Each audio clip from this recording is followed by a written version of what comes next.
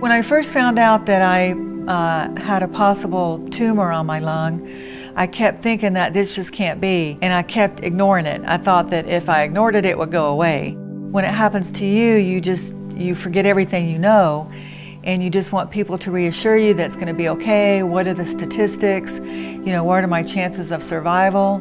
I have a son who's 31 years old, and I have 2 grandkids, and I wanted to be around for them for many years to come.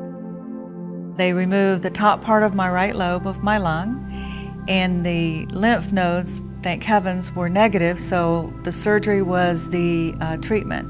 If it wasn't for the team at Florida Hospital offering me the care and the services and the treatment that I received, I don't know where I would be today. My name is Kathryn, and I'm a lung cancer survivor.